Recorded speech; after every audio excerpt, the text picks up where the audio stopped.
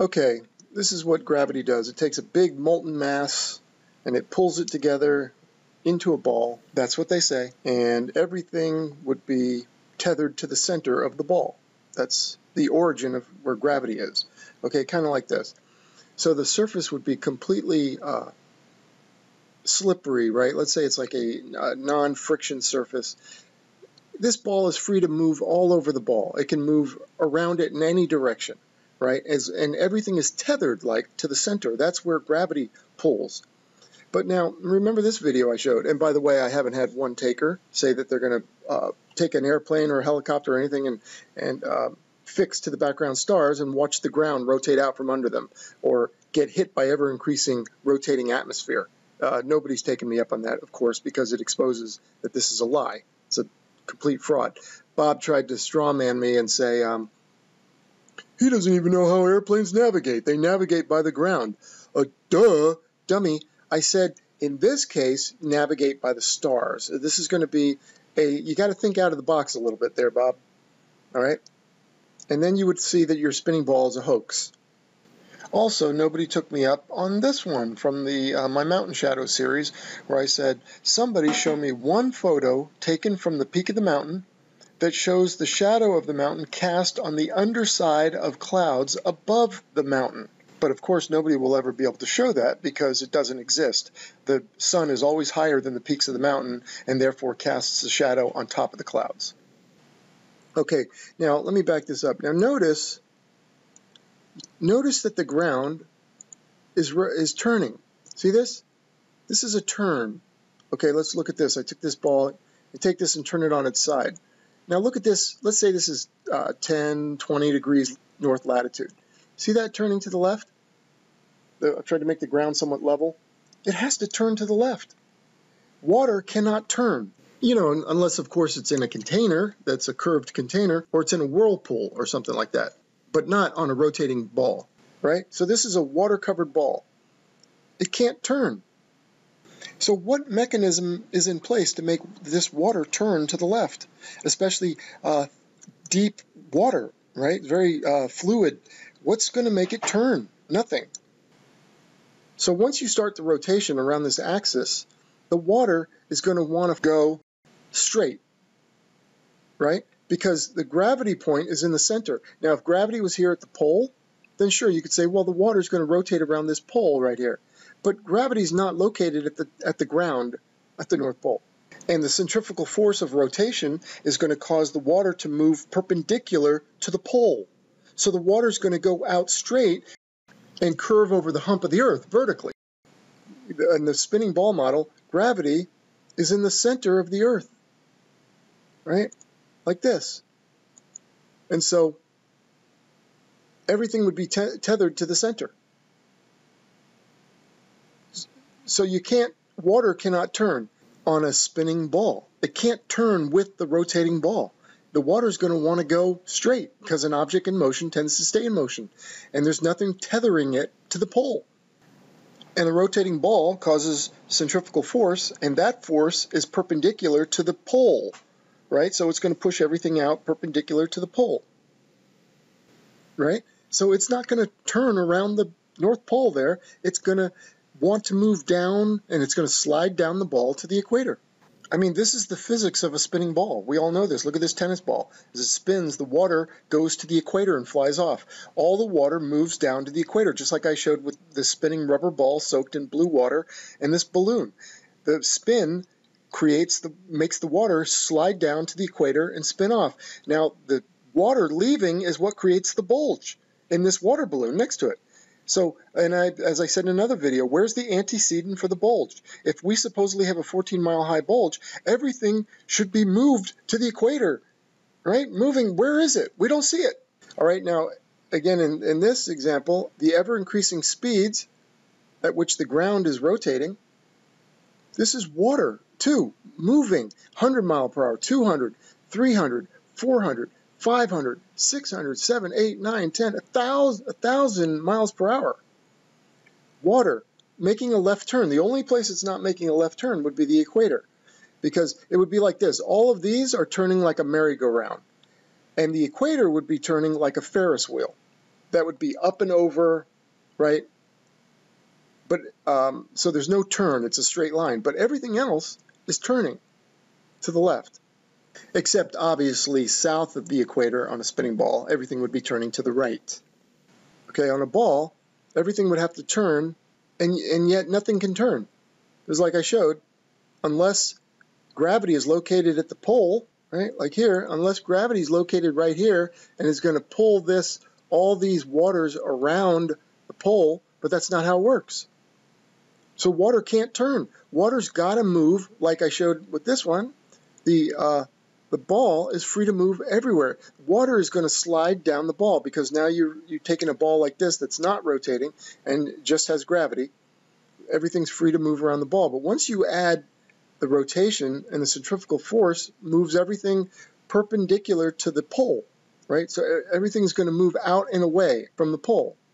And again, I'm not talking about a little shallow water on the ground that would turn with the ground. I'm talking about water stacked on water, like thick depths of water, like the oceans and lakes. The water would slide down. So, and as I've shown in this other clip, see this? These yellow lines are the centrifugal force. This would be the pole, the axis of rotation. Gravity points this way. So in all of these, the water is going to slide this way. The water is going to slide this way. Now, this isn't my model. They say this. They say that the rotation is causing a flattening of the poles and a bulge 14 miles all the way around the equator, 14 miles high. It's like it says here in Wikipedia. The Earth's equatorial bulge has been decreasing in step with the decrease in the rate of rotation. That means that the size of the bulge is tied to the speed of the rotation. And so this is happening now on the Earth. This is what they say. Now, they love to strawman you and say, that's one rotation in 24 hours. Look at the hour hand on a 24-hour clock. Do you think that looks like it's moving fast? Would you feel that? Well, no. But what they neglect to tell you is that at the end of the hour hand, which is 4,000 miles, it's moving at 1,000 miles per hour. Right? So that's a straw man number one. The other straw man is where they say, well, it's only 14 miles high compared to an 8,000-mile diameter ball, right? Well, no. We're talking about ground and dirt and rock has bulged upwards 14 miles all the way around the equator, all right? What do you think the water's going to do? You know that the average depth of the oceans is like 2 to 3 miles. The deepest part of any ocean, I think, is the Mariana Trench, and they say it's like 6 or 7 miles deep. But let's just look at the average depth of oceans, 2 to 3 miles. Here you're talking a 14-mile bulge. What do you think would be the most easily moved, rock, dirt, or water? Well, the water is going to be piled up 14 miles. Now, that's significance compared to 2 or 3 mile deep oceans. Okay, this is completely busted, completely a fraud. Yeah, I know us in the flat earth community, we're getting that, but the world needs to get this. This is a joke. So let me just reiterate. A rotating sphere, once you start this ball rotating, this water would have to keep rotating to keep equilibrium as we observe in our real world, right? Water would have to stay put, but it's not going to do that. It's not going to turn. There's nothing to make it turn. There's no mechanism to make it turn. Gravity's at the center of the ball, as I showed here. Gravity's here and everything's tethered, so it's going to go. Now, if gravity were tethered here, if the water was tethered to the pole right here, then sure, you could make the argument that it's going to go around the pole, but it's not tethered there, so that's not how it works. Okay? The water would immediately try to go straight. An object in motion tends to stay in motion. The water is going to try to go straight, and it's going to come down, and everything's going to crash at the equator, kind of like this.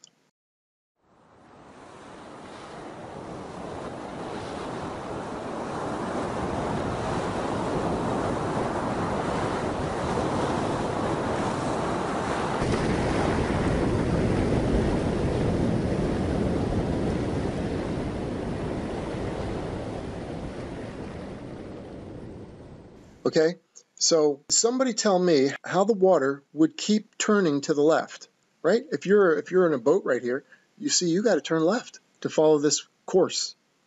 How is the water going to turn left? It's not tethered to the pole. Gravity's not pulling it this way to the center of this. It's pulling it here. And as I showed, there's no equilibrium. The only place where gravity is pulling in and centrifugal force is pulling out, so it kind of offsets each other, is here. But obviously, centrifugal force has clearly won the battle because it's bulging 14 miles out in the way of centrifugal force. Gravity's losing that one, right? So everything would have to move. Plus, this is pulling, right? Creating a vacuum. If everything moves out, all this stuff's going to want to fill in and follow it. The other thing is that you can see gravity is at an angle to centrifugal force.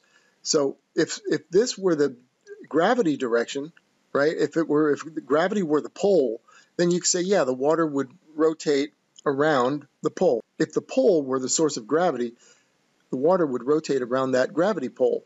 But gravity's here. And as I showed with this little demonstration, it's free to move, just like an ice skater doing a figure eight around on the ice. Gravity may hold us to the ground. Let's say gravity's true for a minute, but it doesn't stop you from moving freely in any direction, right? An ice skater can do a nice leisurely figure eight right all over the ice, no problem. We can walk. You can get up and walk around any direction you want. So what's going to make the water turn is the question. What would make the water turn? To the left right here. What's going to make it turn and not just run? Like if you're spinning a rock at the end of a string, you let go of the rock, it's going to fly straight. There's no string holding it or tethering it to this pole right here. It's only to the center. And when it's tethered to the center, the water slides down, slides anywhere around the ball. And in the case of centrifugal force, is pushing out, right, at a perpendicular to the pole, and gravity's pulling this way into the center, water is going to slide down because that angle is set up. Okay, so you would never see scenes like this on a spinning ball Earth with dead still lakes and ponds, as long as there's no wind blowing, of course. Beautiful still pictures like this. It can't happen on a spinning ball. The spinning ball is a fraud. And there's your wrecked ball. Really, with this right here, water cannot turn. There's no mechanism to make it turn. And that's it. All right, thank you so much. If you haven't bought a t-shirt, go ahead and get one. This is me in my premium p-brane shirt. Awesome. Check it out. There's a link in the description. All right, everybody. Talk to you later. Thanks a lot. Don't forget to hit the thumbs up or subscribe if you haven't already, and we'll talk to you soon. Bye-bye.